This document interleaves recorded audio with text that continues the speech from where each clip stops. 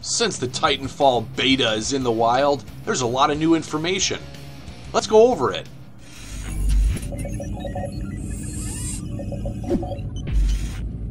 Yells.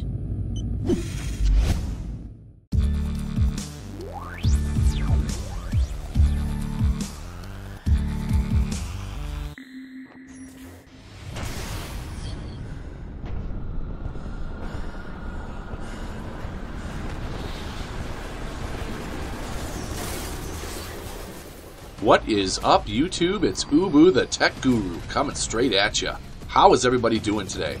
I'm doing fan-tiddly-astic. Today I wanted to cover more of the recent Titanfall news that we've gotten since the beta, since there has been a few that have had early access to the beta. There's been people playing the beta since yesterday morning, I've noticed, and we've gotten quite a bit of new information, so I thought I would share that with you. So let's start off first with the download size of Titanfall for the PC version. Someone uploaded a screenshot to Twitter, and it is 12.38 gigabits in size from Origin for the PC version. That's, that's kind of probably average in my opinion.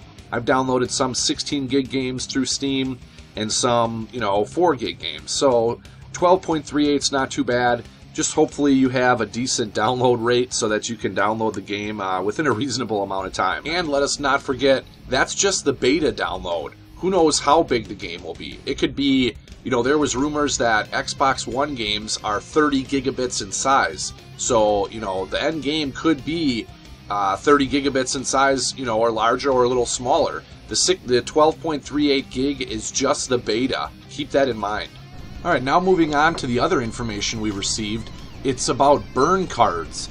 And burn cards are similar to perks, but you only get to activate it once. And it goes away once you die. They can range from, statistic buff, like maybe improving or speeding up how fast you run. And it can also be up to like a new secondary weapon. So, the burn cards vary in what they are. Like I said, you can only use one at a time, and you can equip it at the beginning of the match or in between deaths. And you can equip it, you can use burn cards 3 times throughout the entire match. Respawn has also let us know that they will be supporting private matches. I know the esports community, is kind of up in arms that there's not much way in the for competitive gaming because there's no private matches, so you really can't get together and have like a clan versus clan or squad versus squad match. So Respawn has tweeted out that they will be adding private matches down the road. And then let's talk about the game modes. So there's 3 game modes in the beta, and they are Attrition, Hardpoint Domination, and Last Titan Standing. Attrition is basically TDM, Team Deathmatch. If you're familiar with other first-person shooters like Call of Duty or Crysis, it's basically Team Deathmatch. The first to the score limit wins the game. Hardpoint Domination is basically you capture and hold 3 hardpoints. It takes longer to capture an enemy-owned hardpoint. You have to make sure first the hardpoint is neutral, and then you're able to capture it. Of course, if there's any enemies around the hard point, you won't be able to capture it. You have to eliminate them first in order to start capturing the hard point. So it's basically like Domination, if you're familiar with Call of Duty Domination. Spears, from Crysis 3, that type of game type. And then the last one is Last Titan Standing. Now this one's really interesting because every single person in the match has a Titan. The goal is to eliminate all Titans and or pilots in order to win the game. And it's round-based, just like Search and Destroy from Call of Duty. So there's no respawning within each round. So once you die within the round, you don't respawn until the round is over.